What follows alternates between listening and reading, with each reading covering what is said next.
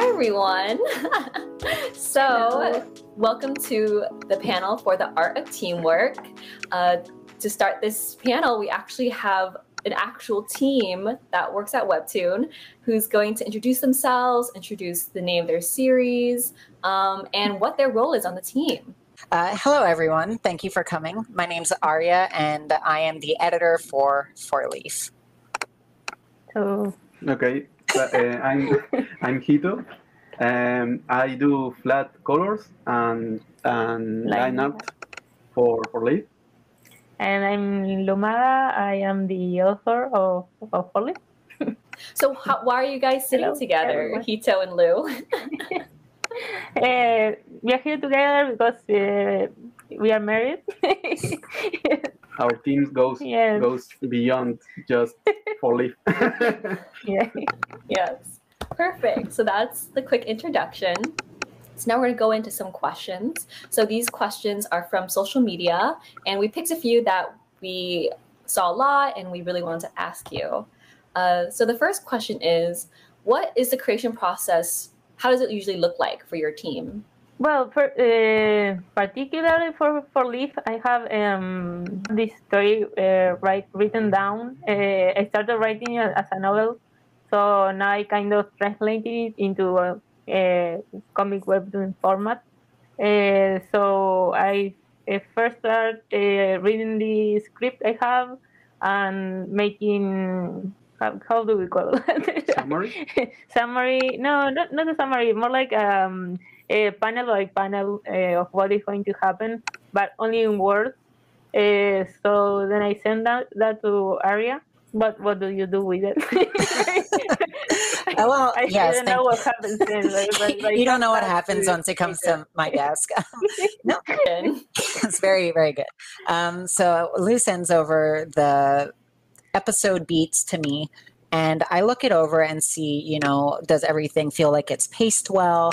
Does the dialogue sound okay? Is there anything in the story that I think could be tightened up, or maybe there's a consistency thing? Just my job, I'm here to look and provide a second pair of eyes. And once everything looks okay, I'll make my notes and I'll send it back to Lou. And Lou, what happens when it goes back to you? Then when it comes back, we have generally a little chat about the episode. The usual. Then I start sketching. Well, the rest of the process is kind of like mechanical. I sketch. Then if there's anything like I want to send to him, who is my assistant, I make the sketches a little bit more polished, so he can understand them better. If there's a panel that I'm going to be doing myself, then I just keep it raw sketch. That until I finish the sketching the whole episode. Then if he's gonna work on lines as a line artist, I send those sketched panels to him, and I work on the other ones that I didn't send him. Then, Well, yes, I do some line art if needed. That because it depends on the time that she has and I have, and again and what our kids let us do. But it varies. Sometimes I do line work. Sometimes I just do flats. And sometimes when I'm doing flats, I correct some lines. I let Lou know that I have done that, so they can correct that. Taking it into account because they need to replace it on the file, those lines that I corrected. But yep, that's the process, at least from my side. Okay. When we finish the process, we have usually lines and base colors ready. So I jump to shadows or shadowing the whole episode. Sometimes I only do the outline of the shadow, and and send him when I send him to do the colors. I also send the outline of the shadow, so he does that too. That's a bit rare because I enjoy making shadows. Yeah, once that is finished, I work on backgrounds. I don't think I sent you to make backgrounds before. No, never backgrounds. I only I always make the background myself, even if they are only blurred or something more difficult or specific. I do them myself, and then in the end I add effects. Well, then it's the deadline, and he takes care of our kid while I work at high speed. And at the end, I send things back to Aria so she can check if everything looks alright. Yeah, I think that's it. Yeah. Pretty much. And it sounds like it is step by step. First lines, then colors, but it all happens at the same time. Yeah, I don't know. It always depends on the episode and what we need to do for each episode. Yes. Yeah, she may be still working on lines. I am already doing some plots for another part because again the episodes are quite long. So yeah, we work in tandem and mixing the parts of the episode. Yeah, the process. It's very organic. Yeah, so it sounds like as a team, you both kind of help fill in the gaps that need to be done. You know, like one person needs to fill in, the other person fills in, all that kind of thing.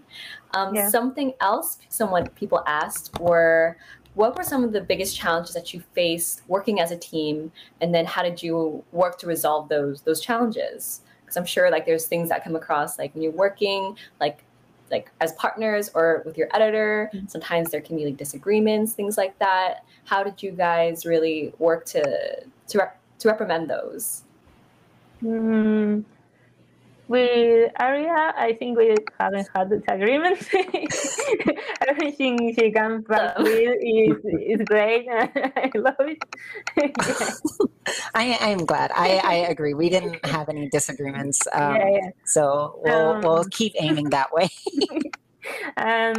With Hito, it's more like we're kind of in the same type of process, like art, and maybe I need to prepare the references for the characters, and sometimes in some episode or panel there's here they show their mouth open and I don't have the color for the mouth. Do you have them? And it's kind of like a language.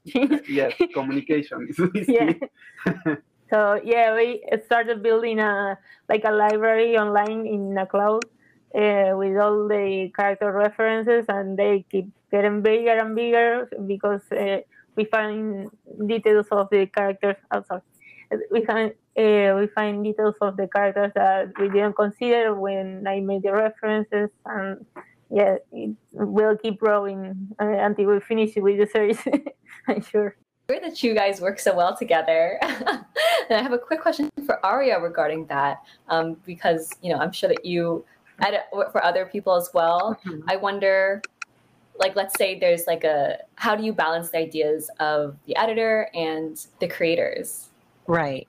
That's a good question. I think the way to balance it is for me as an editor to just kind of get a good understanding of what the creator or the creative team wants to tell with the story and what the point of the story is, because then, my feedback will be in service of what the creator's vision is. And so, I can provide ideas, but these ideas aren't like my ideas, like, oh, I want you to do this. It's more like, oh, I think if you want to explore this idea, here's an option, or have you thought about this? And really asking questions so that it's not so much that I am giving an idea, but just offering an outside perspective to kind of help the creator think of ideas also. Does that make sense? There's another part, sorry. of the process that is very important. Aria encouraging me through the through the deadline process. And when I'm about to finish an episode and I've been drawing for 10 hours, she's going, "You got this, yeah." Yeah, and she also sends me memes made of the panels from her webtoons. Very important part of the process. I was going to say the secret is in the memes. That's good for morale.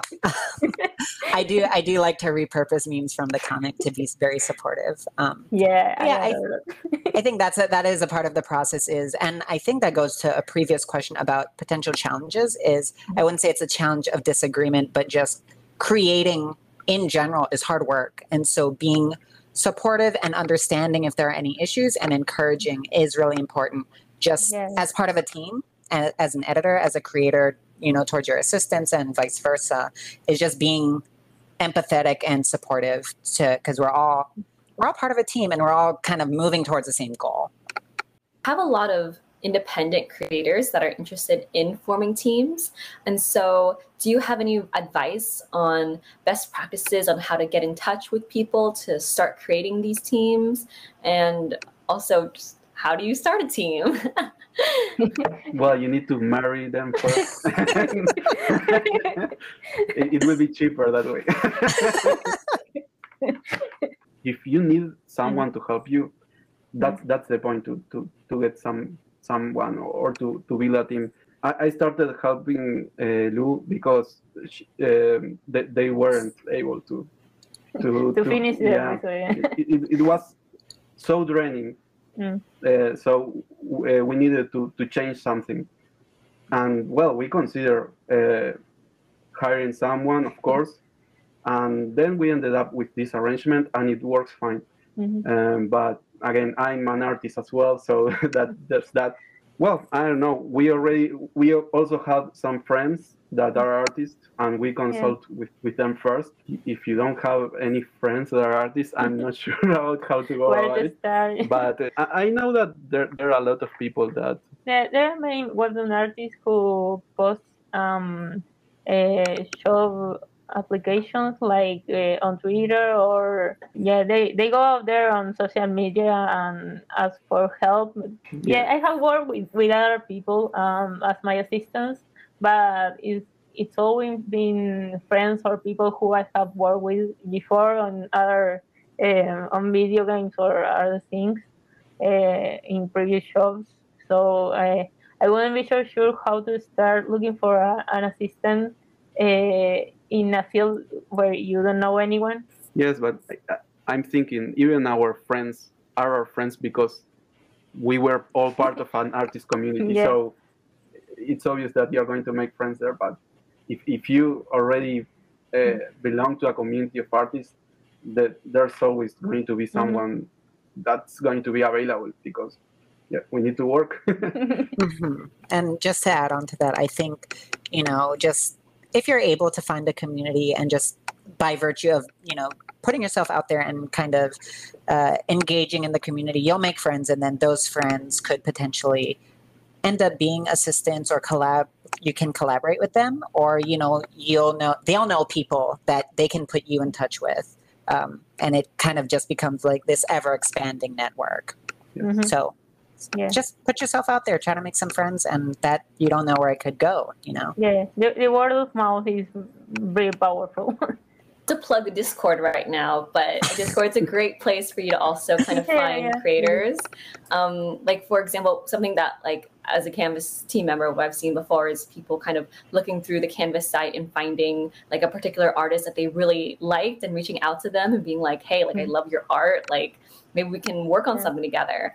And so honestly, the Canvas community is one of your hugest resources. I also see a lot of people on Reddit reaching out like, I need an artist, I have this great idea, I need someone who can actually draw, things like that. So a lot of people, again, are reaching out to the community in terms of finding assistance.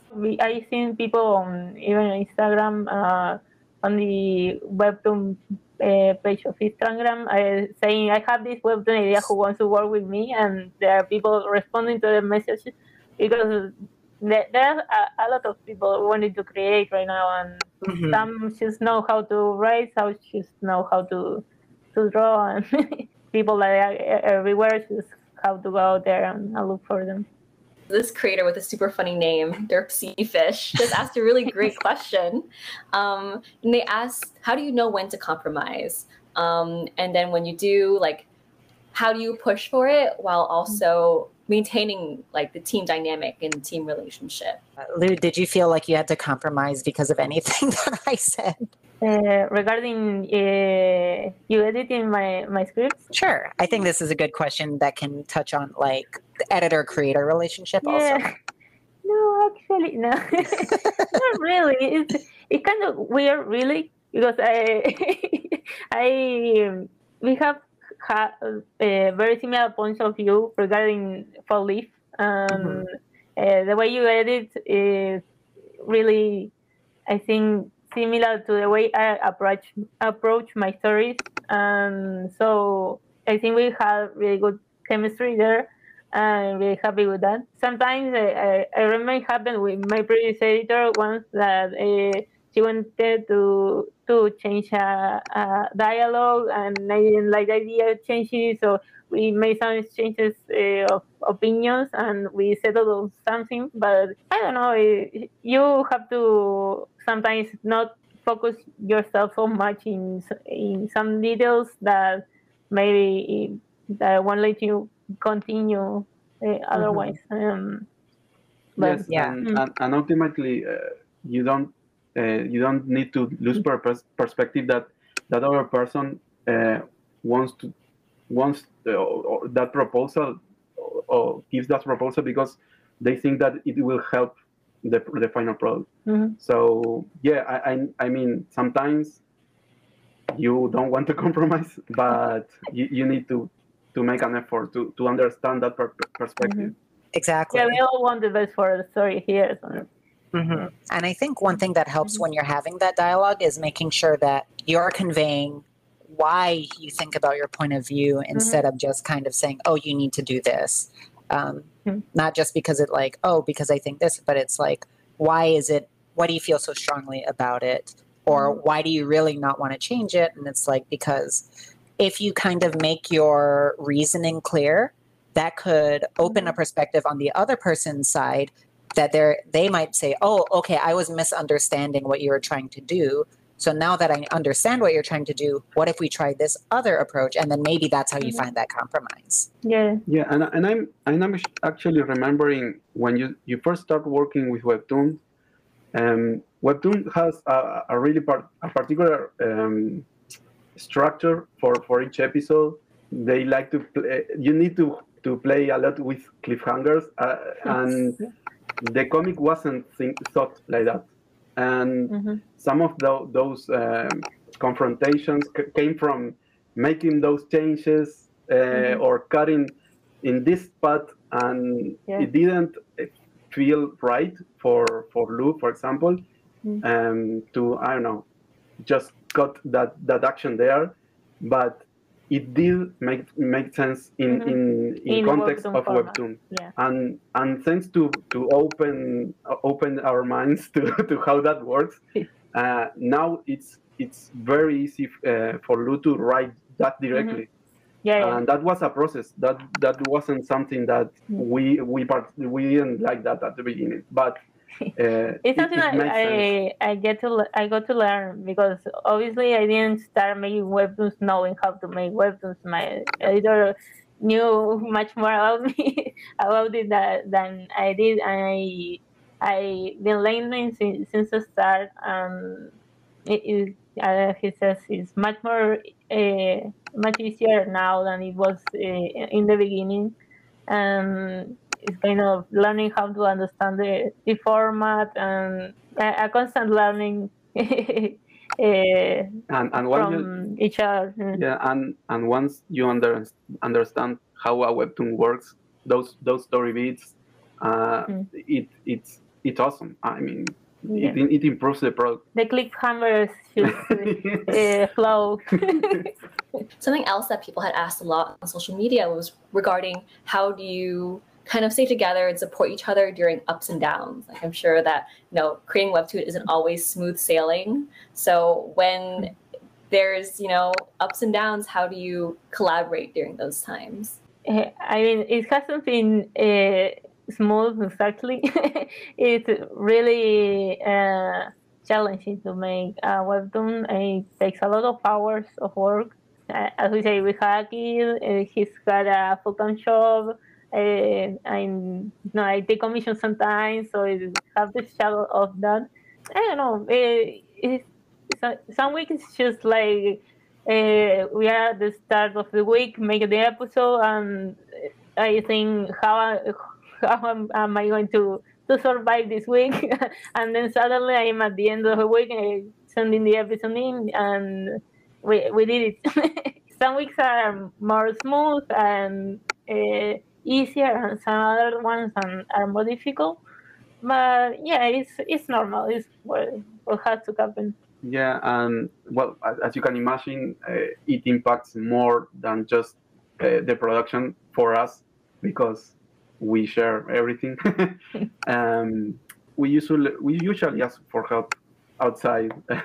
I don't know, my parents, their parents, and for example, to help with our kid, to give us that a little bit more time to work. Yeah, I mean, sometimes it's just too much work and you need help, and it's okay to ask. and even sometimes, I don't know, if you don't meet the deadline, it's better to let Aria know. Yeah.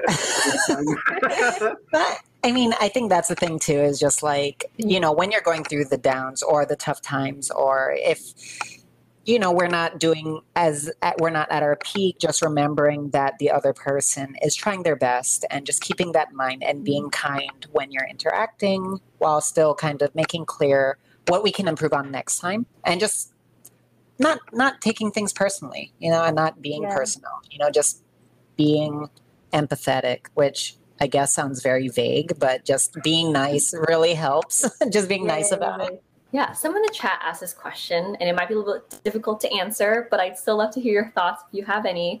But regarding a team and dividing the rights to an intellectual property that the team is working on, how would you go about saying oh, I own this amount, I own this part, when everybody has a different role in creating that property? Well, I guess I could answer earlier because. So in this particular case, so this is not my Webtoon at all. I just do something that is very mechanic, and Luke could do it if they have more time. So I don't have anything to to ask of that. But go ahead now.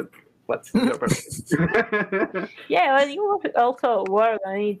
Your mark is there. I mean, I don't know if the question comes more from a side of I don't know, how much you feel is yours of the product, or if they are asking from the point of how much am I? No. Yeah. I don't know.